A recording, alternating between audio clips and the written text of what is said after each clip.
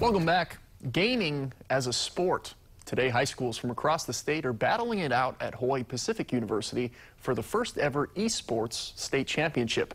There are several competitions currently taking place at HPU's esports arena. Dozens of teams are playing games like League of Legends, Rocket League, and Smite, all trying to be crowned the best in the state. One Hawaii lawmaker says esports is more than just playing a video game. It could also have a big impact on the economy. Let's not only think about it as a means of entertainment and sports. I'm looking at it from an economic development standpoint. One of these boys or girls could be the ones that are coding games in the future. Esports is here to stay. I mean, it's coming out of the living room and in the bedroom. And, you know, just last summer they had a young man win a couple $1 million playing esports.